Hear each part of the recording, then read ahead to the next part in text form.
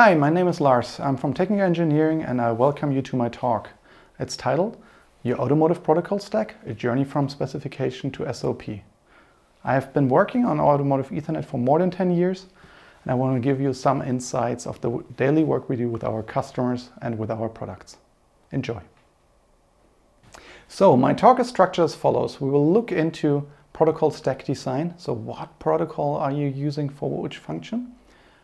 Then we go into requirements engineering, how to create a specification out of the ideas of your protocol stack. Then we look into testing and integration. And at the end, we want to talk a little bit about logging and recording data in order to analyze that further.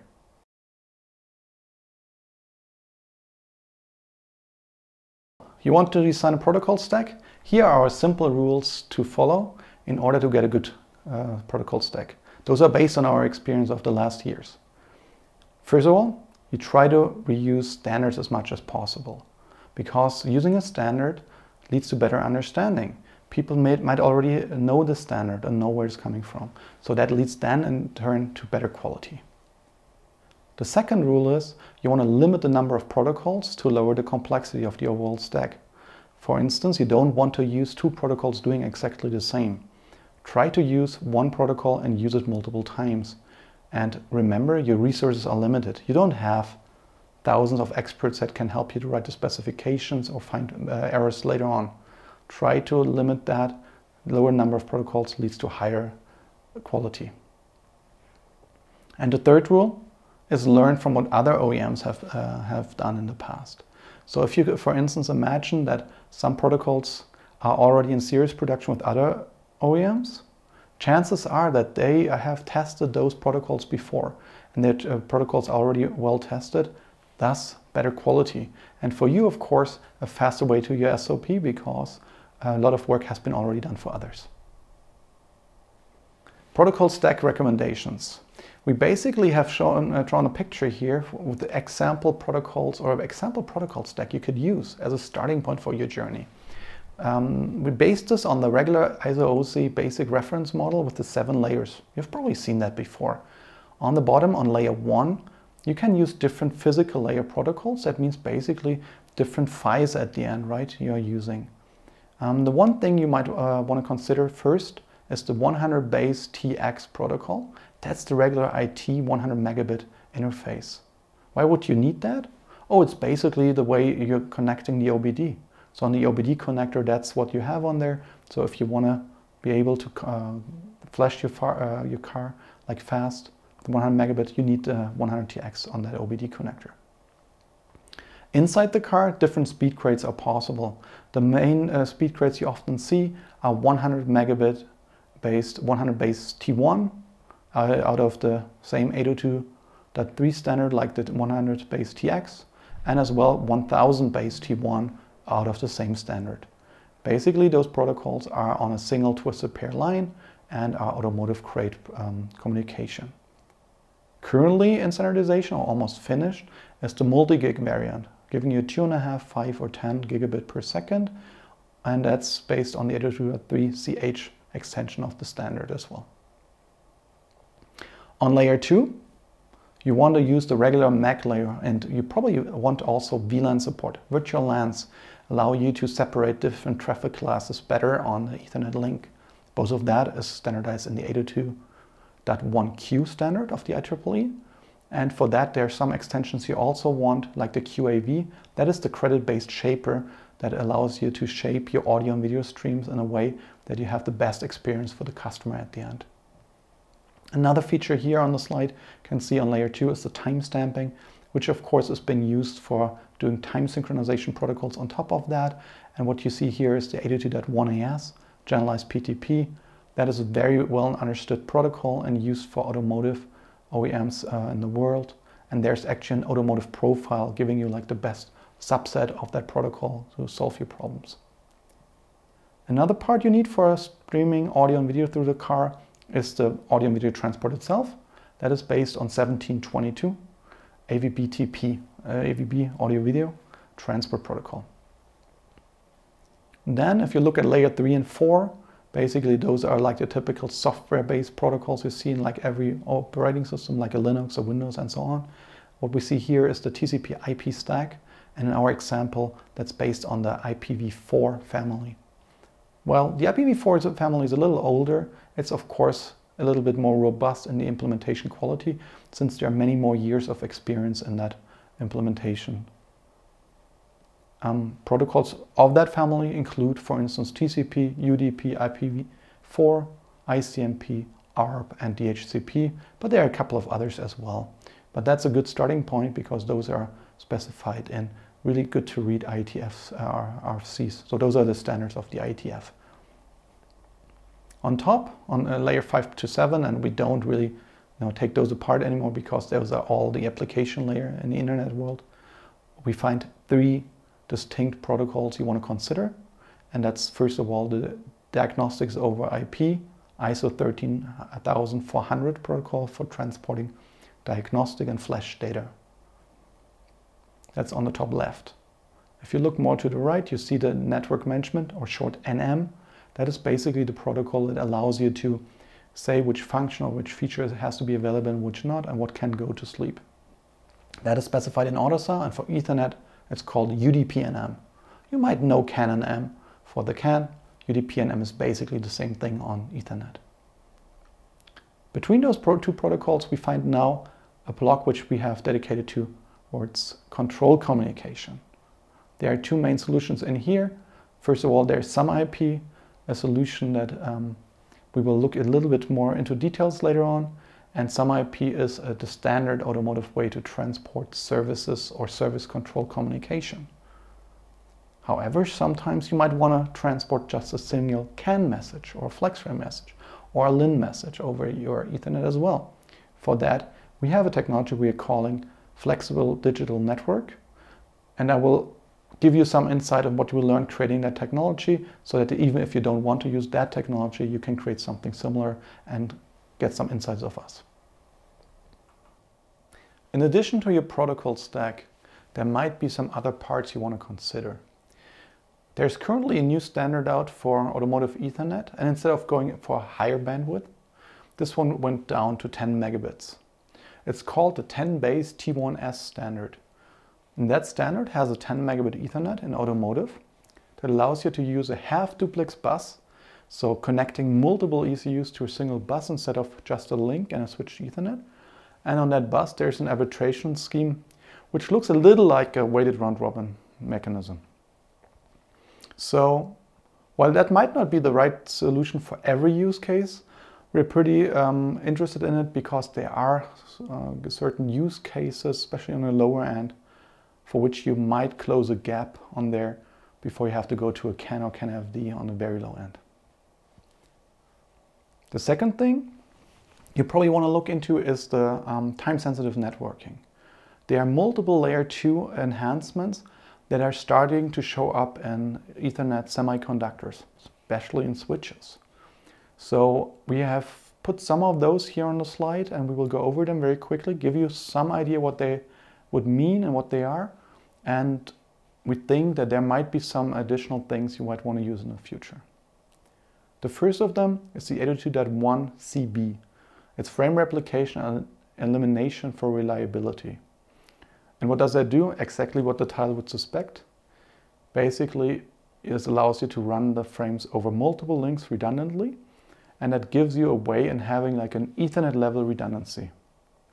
You might not need that in many use cases because you have a system level redundancy and maybe have an Ethernet and a FlexRAM on the other side, or 2 different Ethernet links with different messages for the redundancy. However, if you need to have Ethernet level redundancy, the 802.1 CB can be of help. The next interesting TSN feature is the 802.1 QBU. That's frame preemption. Why do you want to use frame preemption?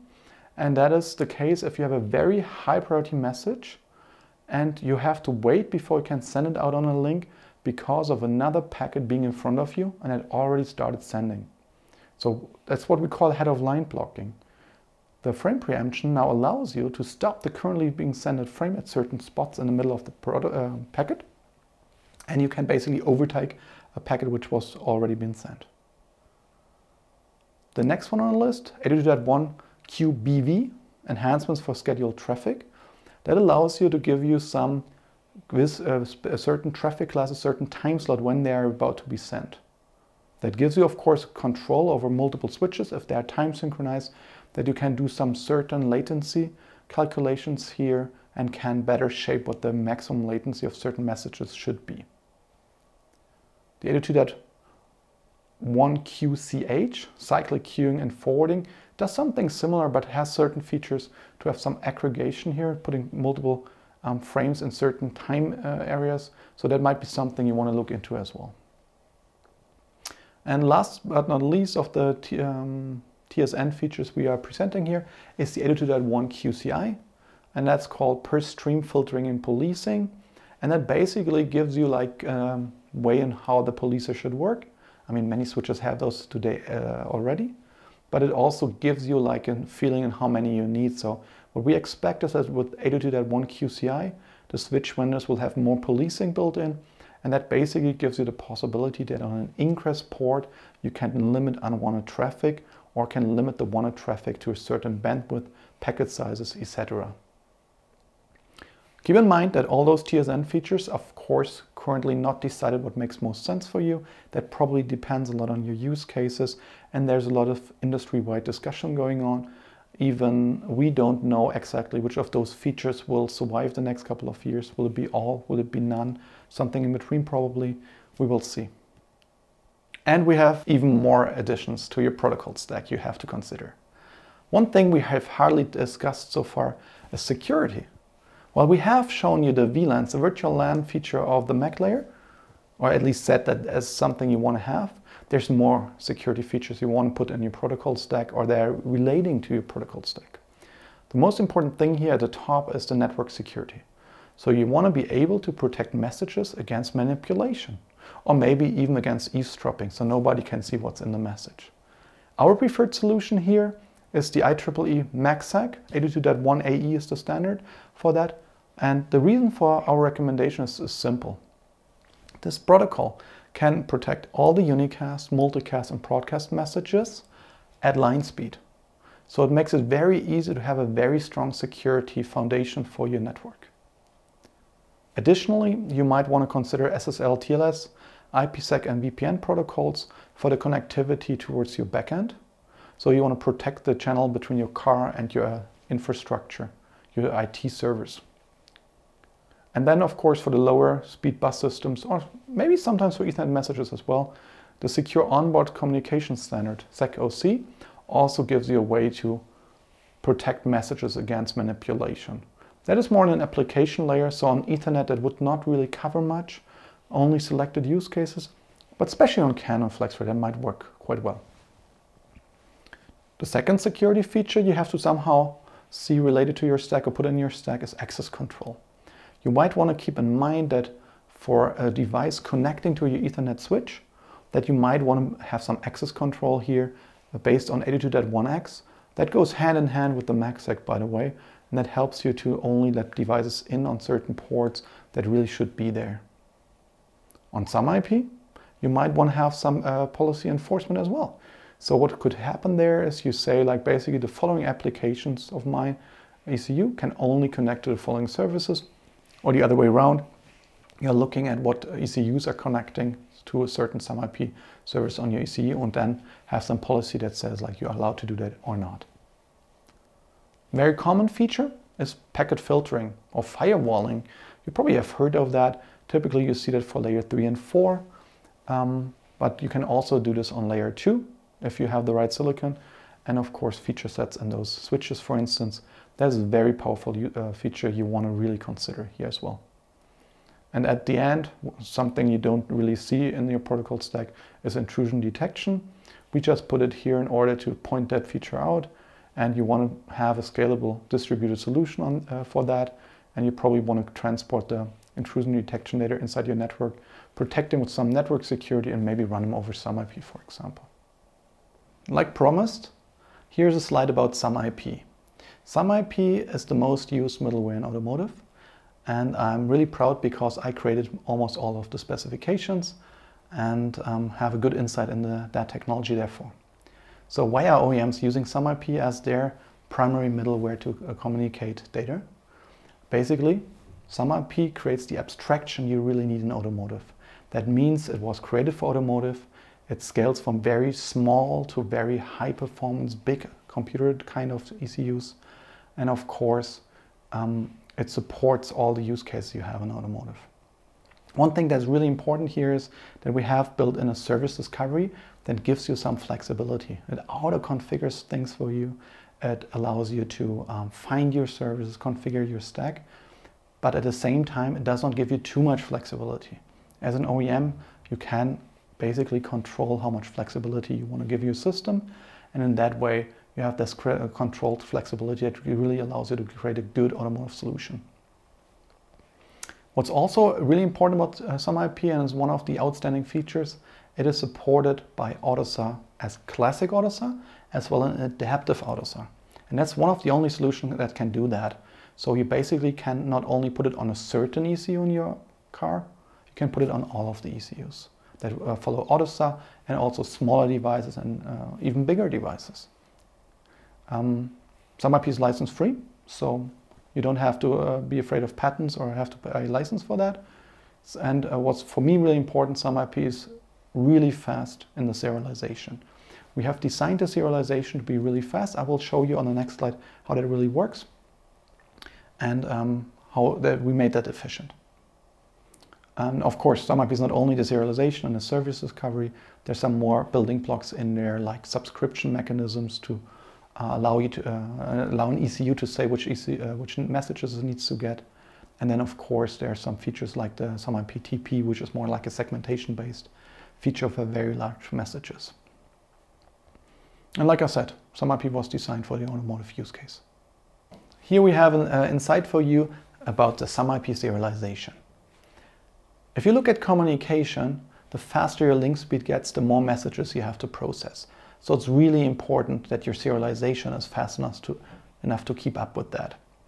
On embedded systems, of course, your resources are very limited, so you need to have a very efficient and fast solution as well. So what we have done here on the right side of the slide, we try to map out a couple of well-known solutions here. We have the top part, which are binary-based solutions, so the messages are binary, the way you serialize your data into is binary, and then there are text-based protocols on the bottom. And from the left to the right, we're moving from self-descriptive to not so self-descriptive solutions, also giving you some insights here. Let's start with the text-based protocols. You probably have seen protocols built which transport an XML or a JSON-based file, right? They're both text-based and structured files. So very good for looking at them and understanding what is in there without even knowing a specification for them. What's important here is those are really good solutions for prototyping. However, they're very slow, right? String parsing is not something that you can do like arbitrary fast. It's kind of a lot of work to do here. On the binary formats, that's better, right? You can get better performance out of them. And we have shown here a couple of typical used IT protocols, and there are many of them. For instance, like the TLV kind of protocols. For instance, Apache Edge as a solution that uses a TLV approach. Protobuf also uses a TLV-like approach. Those protocols are typically very flexible, but that makes them a little slow. Protobuf, FlexBuf, and TLV formats all overall are a little slow, but they're still better than text-based protocols. And the way they are slow is because of their self-descriptiveness. On the right to the slide, I marked a spot where we want to be actually. We want to have a non-descriptive binary protocol, and we want to get as fast as possible. That means as fast as, for instance, an internal raw struct would be, right? A raw struct, of course, is not a serialization, but as fast as it can get if you pass data inside an ECU, and we want to get close to that. And on the design of SumIP, and for instance also a FlatBuf as a similar design, you're getting fast if you have a fast way to copy or not copy the data too much, right? Basically what you're looking for is a zero copy approach, because every copy, every I/O where you do something on the data costs you time, and you want to optimize as fast as possible. So what do we learn? Text-based protocol, pretty slow, don't want that. And if you use binary, go for the faster solutions. And SumIP is right up there in a very fast corner, and that's where you want to be. So With some IP, obviously, you can build like very fast and very high efficient solutions. So that supports like high speeds as well as small devices with not so high speeds, but of course faster than with other solutions. Here we have another insight of some IP. This time we will look at some IP service discovery timings. I have been asked in the past multiple times by customers, how do we create good timings on the some IP service discovery? There are so many configuration options, and what do they really mean? Here I want to give you a small insight into that, and basically what you can see is some IP, or the some IP service discovery to be more specific, follows a three-phase approach. We have the first phase, we call the initial wait phase, that we get the system ready. We might be able to aggregate multiple services together so that before we send out information about them, we can build bigger messages. Then we have the repetition phase. That one we want to use for fast synchronization. We start up fast and try to find everything we need in the network and offer our services to everyone in the network. After that, we'll go to the main phase. The main phase is for stabilization. We're sending in a slower frequency and just want to make sure that the system stays alive and is stabilized. What's important here, the choices of the timings, of course, they are very critical because your startup performance depends on your timings and the performance in an error situation depends on that. And you really want to do a good analysis here. And of course, having some experience, for instance, prototypes helps a lot. However, we want to give you a starting point and we put that in the bottom and in the plot on the left side. Basically, those are based on standards. I got them out of some example implementations, some presentations of people, because I know those timings are pretty good. I've seen them before, and those are the ones you want to start with. You're doing your tuning. Yes, that's not everything you need, but it's a very good starting point. So try that. Set the repetition base delay to 30 milliseconds. Do the repetitions max to 3, main cycle to 1 second, and the TTL to 3 seconds. And then it will look similar to what you see on a sequence diagram on the left side. You have 4 messages before you go into the main phase, have very fast startup, even in error situations, then have a very stabilized system after that. Okay, as promised, this time we will discuss now a simpler form of communication, which you might want to have in parallel to some IP. You might want to transport CAN or LIN or FlexRAM messages over Ethernet. How do you transport such legacy messages and how to gateway depends a little bit on your overall architecture and design. We can give you out of our solution, which we call Flexible Digital Network, a couple of interesting input, so you have some insights in order to create your own solution. First of all, our rule is and was avoid the complex gatewaying strategies that are possible. Try to make the gateway as simple as you can in order to get the performance up and keep the latency down. The more operations you do on a message, of course, the longer it takes, right? So you want to save that time. For the format on the wire, try to stick with standard formats like the socket adapter based format in AUTOSAR. Right? You have a big ID and you have a length field. That's good enough, and there are some cool things you can do with that. And then the last thing is to give you some starting point as well.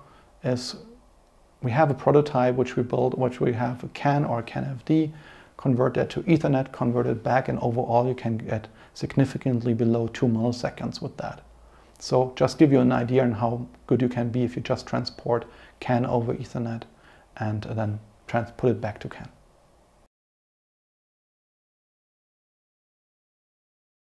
Here you have a very short slide about requirements engineering. Typical issues you have if we see specifications is that specifications are very hard to understand. You might not want to define the goal of the specification, explain everything, you just want to specify what to do. But if I'm looking at the specification and don't understand what you're writing there, it's very hard for me to build the right system, to integrate the right system, or to create something that is without bugs. So that's a major problem with many specifications. The second thing we see pretty often is that OEMs tend to have a lot of specifications and they get longer and longer. It's not unheard of that a Tier 1 typically has thousands of pages of specification that are relevant for the job they're doing. How do you know all the requirements of thousands of pages of specifications? I don't know. And that's basically one of the problems. The more you have of those requirements that are relevant, the harder it gets to follow all of them. Maybe you can reference a standard in order to get rid of most of those requirements if there's a standard out there. And of course, if you use a standard, like for instance AUTOSAR-based specifications, then make sure that AUTOSAR specification can be configured in their behavior. And you probably want to make sure that you also explain a little what your configuration is aiming for behavior-wise. So what do you want to do? Include some explanations in the specification. That could be maybe like a small introduction at the beginning of a chapter, or might be at some points like additional like information that is in the Excel table or DOORS export. Second, reference as much as possible like standards and stick to those standards as well. For instance, just say, I want to use some IP, I want to use UDP/NM. It's much easier than explaining your own protocols and describing them there. And the third and last thing we recommend is create a presentation or a training about your specification, your configuration, and your system design in order to make tier 1s, tier 2s, or others better understand what you're building or you want to build. That makes a better understanding, and the better understanding creates better quality at the end.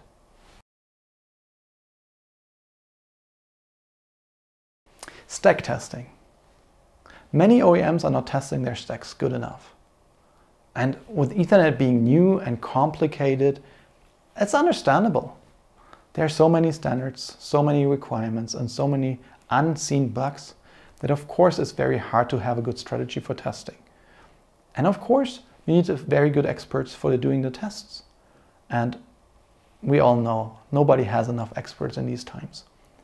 So a common mistake is in that situation and to just say, the tier 1 does all the stack testing and you leave the tier 1 alone with that.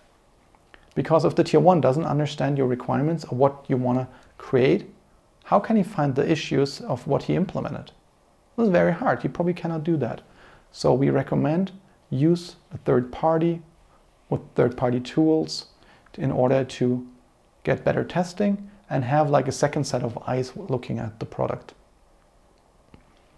And then of course there's another common problem. If you leave the tier 1 the testing, be assured that all the OEM specific requirements cannot be tested easily by a standard tool. So you need a specific tool for your specific requirements. And that might be quite difficult to get and might be quite difficult to create. Integration. Many aspects of the communication stack are by nature distributed. So if we are not only looking at a single stack, but a combination of different stacks or different ECUs, you will find things you cannot find in a single ECU testing. So what do you do now? You often put together all your ECUs into the car or your test car, and then you find the problem. But isn't that a little too late? Don't you want to do this a little earlier? So what we recommend here is an approach of front-loading that Ethernet integration. The integration of the Ethernet network has to be done as early as you can. So why do you wait for putting the ECUs in the car? Just put them on a table. Put them together, do your tests. You want to record the data while doing that. You want to test the integration. You want to analyze that data, the recording, and as well as the test results.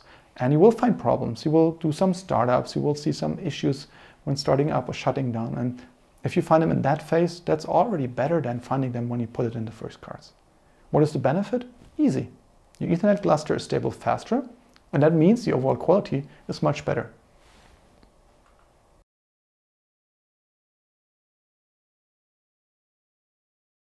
Common problems in logging. As you can imagine, recording Ethernet data or Ethernet logging is more difficult than doing that same thing for CAN. Of course, CAN is slower, but that's not the only difference. Important is that on a switched Ethernet network, data is only present on the links it really needs to travel on. So you need to record all the links in order to see all the packets. And that amount of data can be quite high. So you have to take care here. A really important thing is that if you run protocols like 802.1as or any flavor of PTP actually, then of course you have timing sensitive protocols, and you must make sure that the logging setup or the way you record the data does not interfere with that in a way that basically renders the overall system useless. And of course, it's not only Ethernet that has problems with logging. We often see as customers that if you run and record CAN-FD, that's not that easy either, because here again, you have to think about the topology. So you cannot just place your logger somewhere in the car and then run all the CAN-FD lines there, because they might get too long. So here you need solutions for those Ethernet and even for the CAN-FD problems. And what you want to do is you want to look for equipment designed for Ethernet, and you want to be able to split the data acquisition probes off the logger. So you record the data at one spot on the car and transport it to a logger which is somewhere else. DLT, XCP, and other protocols in the vehicle.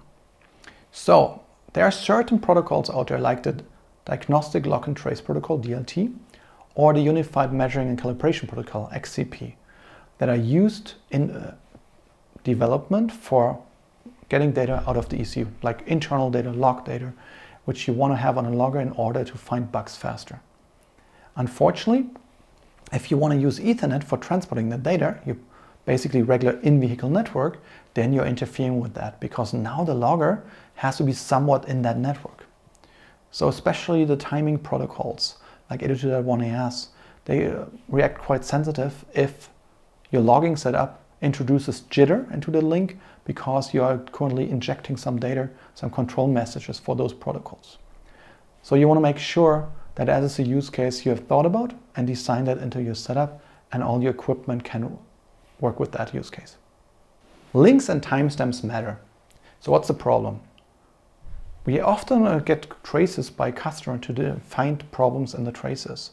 And what we can often say is that the data was not recorded in a way that you can find all the problems.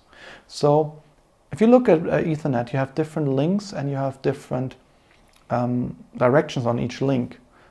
And then of course you have CAN. Let's imagine you have a message traversing one link to another, going over a switch. And you want to know and how long did it stay in the switch. Maybe does the switch have too many messages in between? Or you're having a CAN message that's being routed to Ethernet and you want to see if the gateway is working the right way. In order to do that, you need to record the link on which the packet was, as well as the direction. And of course, and that's not only for Ethernet, but for every technology, a very good timestamp. What makes a timestamp very good? You have a good resolution, so a nanosecond resolution, for instance, and it's synchronized over all your data acquisition equipment. All the modules capturing the data in the network have the same timestamp. Link failures. Here's a problem right out of our daily life. We had a customer ask us about our opinion. What did the customer see? He had the problem that he had certain failures, like lost messages, something went wrong and he couldn't really determine where it's coming from. And the analysis turned out that the links were not stable, his Ethernet links. And that's not because the ECUs were bad, but the logging equipment put in there was bad, or the cables were bad, or the connectors were bad. So what happens here is that from time to time, that link went down and up again really quick, but that short timing between it made a really big impact on what happened. What was really hard was to find the problem, because the logging solution did not record all the metadata you would have liked for that. So if you can, record the link quality of the Ethernet links, and do record the link up and link down events of all ports. If you have that data of all your test car fleet, do automated analysis on that data, and it helps you to better quality control your test car fleet. And of course, in addition, that could be also indicators that the ECU on the other side of your test equipment has a problem as well. Logging, state of the art. Until here, everything was a little bit more theory. Now we want to show you an example setup so that you can have some understanding on what we're talking about. What you can see here are our capture modules. Those are the modules we created to do the data acquisition. What you can see are 8 different, or some of them are the same actually, capture modules that can record, for instance, in this example, 3,000 base T1 lines, 12 100 base T1 lines, 12 CANs or CAN-FDs, 2 flex rays, 20 LINs, 4 RS-232s, and a couple of other analog lines, for instance. That's like a sample setup for a customer. At the top you see our new product, which can basically aggregate all the data together and send over a single 10 gigabit link the data to a logging device. I mean, a PC is probably not fast enough these days, but a typical automotive logger with a 10 gigabit interface can be used here. In addition, our equipment can also time synchronize all the capture modules we're using here, and all our capture modules are sending the data out via TCMP. So that's an example on how all the things I discussed before are implemented, and it can be used, for instance, as example with our equipment. Logging state of the art, part 2. I have said a lot of the times before TCMP. What is TCMP? TCMP is the Technically Enhanced Capture Module Protocol. It's a free and open state-of-the-art protocol, and it supports transporting data, so the data you logged or recorded, and of course the metadata attached to it, like the link quality, or what was the link going up and down, and which link is it, what was the direction, or is it a CAN, which CAN is it, all those kind of metadata. And then of course it transports that towards the logger. TCMP supports Ethernet, CAN, CAN-FD, FlexRay, and many other technologies, so you probably have all your technologies covered. The good thing is TCMP is not only free and open, you can also get an open source implementation with the new Wireshark released end of October, the version 3.4. It's already integrated. As soon as you open a trace file with the TCMP in it, you can already see everything. So you're ready to go. This brings me to our summary of today's talk. Protocol stack design, reuse your standards, and be focused. Don't use too many protocols. Then we looked at requirements engineering. Make sure that the tier 1 or tier 2 can understand what you want him to understand, and that he or she can build the best product. Testing and integration. Think about third-party testing, third-party integration, and if you do integration, do it early. Logging and recording was our 4th chapter we looked into. Go for state-of-the-art solutions that cover all the key features you need, like metadata, like synchronized timestamps, and flexibility so you can record all different technologies. Overall, the recommendation were geared towards raising the quality of your overall product, making your SOP better. I want to thank you for listening to my presentation. While I would have preferred to do this presentation face-to-face, we hope that you find this material interesting and as well insightful. What's important to us is that we want to stay connected to you. You can find my contact information right on that slide, but as you can see, we work together in Japan with our local partners, and one of them is responsible for product distribution and the other is doing engineering projects together with us. Please contact them and visit their online booths for further information. Thank you very much and have a wonderful day. And most important, stay safe.